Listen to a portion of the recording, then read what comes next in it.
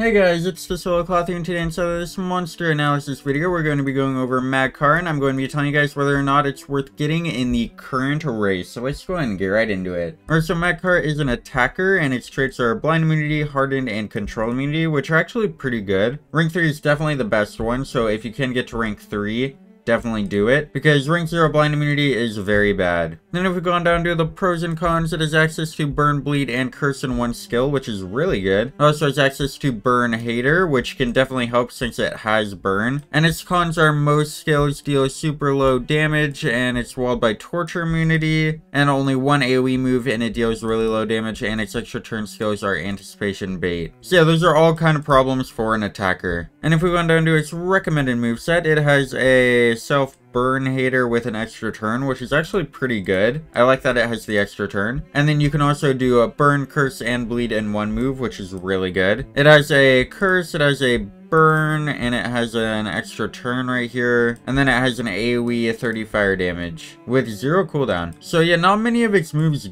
do anything. A lot of its moves just do like one thing or nothing. So yeah, honestly not a super good monster, but it does have this move that does burn, curse, and bleed in one move, and I do like the self-burn hater extra turn, but if they have anticipation, that won't really work out very well. So yeah, this monster just is not super good. I just don't see its moves being able to do much at all. So yeah, I probably wouldn't go for this monster, especially since it is inside of a race, so it will cost money. Well, it will cost gems in order to get it. So yeah, I don't really think it's worth it. Don't really go for Karra. Instead, I would save the gems for the Tails challenge and maybe go for Gremmy, but Gremmy honestly isn't that good either. I'd probably just save gems for the next Tails challenge or the next race, something like that. So yeah, that's the one we have this video. Let me know down in the comments what you guys think of Karra, and yeah, see you in the next one. Over to like, share, and subscribe. Goodbye.